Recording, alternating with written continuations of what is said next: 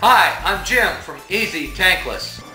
Please pay close attention to this video. I will explain the difference between a power vent and a direct vent tankless water heater.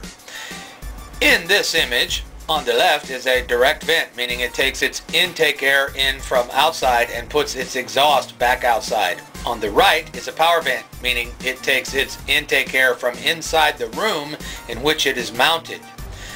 A direct vent model does not disturb the interior atmosphere of your home because it's not using interior air for combustion.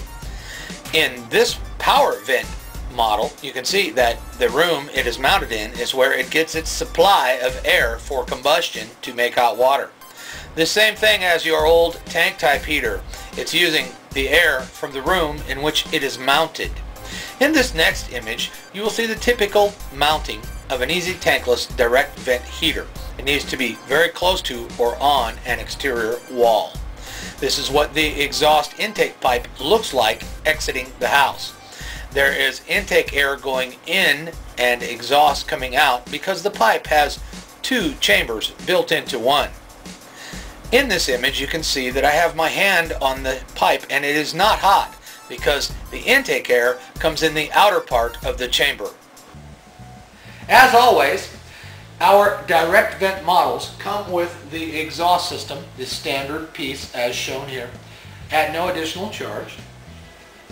This is a direct vent model, meaning that it does not use the atmosphere in which the heater is mounted for combustion.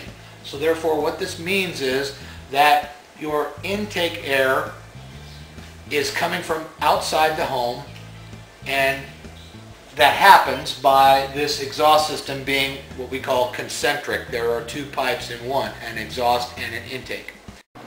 It is important to understand that this exhaust system, because it has intake air traveling in the outer part of the chamber, exhaust traveling the opposite direction inside, it cannot be connected to any other existing exhaust pipe. You cannot connect it to the original pipe that was for your tank heater. You cannot connect it to your chimney.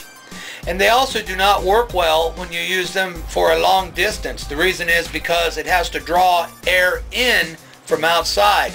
And the longer the run, the more difficult it is to obtain its air supply for combustion. These types of heaters simply work best when mounted on an exterior wall. How it works is that there are two pipes built in one. You can see here that in the center is one pipe, and then there is a larger pipe around it. The center pipe is the exhaust and the outer area is the intake. Looking at the other end, we have an intake area here. This is where the air is going in, and this would be the exhaust. A few words about code. Every state has plumbing and heating safety codes. Some are different, but basically everywhere you need to install a wall thimble where the exhaust passes through your exterior wall. This is what a typical thimble looks like. This is to isolate the heat from the pipe from touching the interior of the wall. You should always use a professional installer, and always be certain of your local code to be sure you're in compliance before you purchase a tankless water heater. You absolutely cannot tie the exhaust for a tankless heater into an existing draft type pipe. Thank you for watching. You can find us on the net at eztankless.com.